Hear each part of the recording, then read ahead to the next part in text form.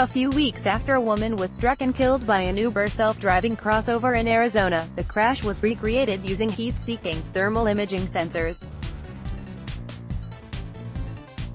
With that night vision technology, used by the military and luxury cars for decades, the pedestrian is clearly identified more than 5 seconds before impact, which would have given the car time to stop or swerve. Since the accident in March, autonomous car researchers' eyes have been opening to the need to teach robots how to drive in the dark and avoid people who wander into the road. After all, pedestrian deaths are up 46% since 2009, and 3/4 of them happen at night, according to federal data. One fairly obvious solution has been in some cars for almost 20 years, night vision that can detect the heat of a human body.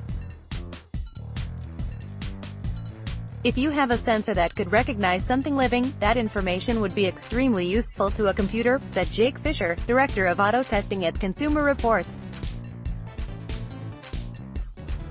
But I have not heard much about using thermal imaging to detect objects and know which ones to avoid. The technology's obscurity may not last long.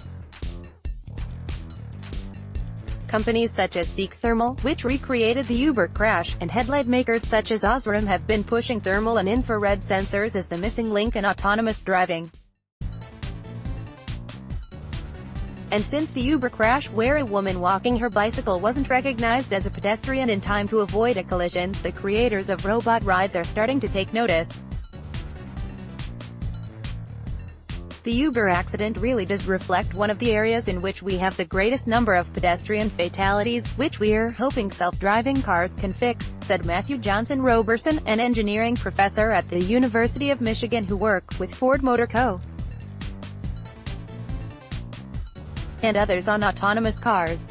Until now, a lot of the research has been focused on using daytime vision driving as the benchmark. This accident highlighted how maybe we need to expand how we think about that. Night driving poses the same challenges for autonomous cars that it does for human drivers. Darkness shrouds objects and people because there's not enough contrast to observe the scene clearly. That is particularly vexing for cameras, one of 3 key sensors, along with radar and lidar, that allow autonomous cars to see their surroundings. At night, cameras' field of vision is limited by headlights that project only about 260 feet ahead, giving drivers, robots or humans, only a couple of seconds to react.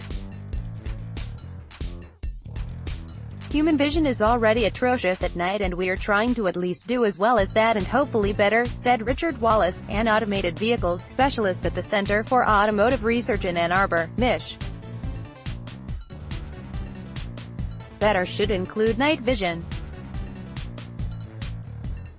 Headlights are only so good and thermal infrared is a very powerful tool that the military uses. Night vision can more than double an autonomous vehicle's range of vision at night, according to advocates for the technology, but it has a reputation for being costly, with thermal sensing units going for $5,000 each. That's a reason auto and tech companies creating robot rides are taking a pass on the tech. We've looked at it and a lot of our customers have looked at it and it's too expensive for a very minimal benefit, said Dan Galves, a senior vice president at Intel Corp's Mobileye, which supplies camera technology to scores of automakers and is active in driverless development. It's not something that's really necessary because optical cameras actually do pretty well at night and you have a radar system as backup that is not affected by light. Lidar and radar are impervious to the dark because they bounce laser light and radio waves off objects to assess shape, size and location.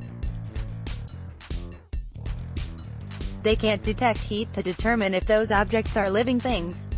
That's why pedestrian detection could remain a challenge for self-driving cars. For lidar, the question is it a fire hydrant or is it a 4-year-old, said Tim LeBeau, vice president of Seek Thermal, who's trying to get automakers to buy his company's infrared sensors that are now used by law enforcement, firefighters and hunters.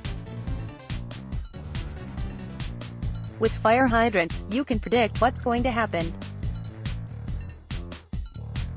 4-year-olds, you cannot. Since the Uber accident, LeBeau said he's getting more calls returned, but his product remains a hard sell. I've been in front of the largest car companies in the world who have engineers who never even thought about using thermal, LeBeau said.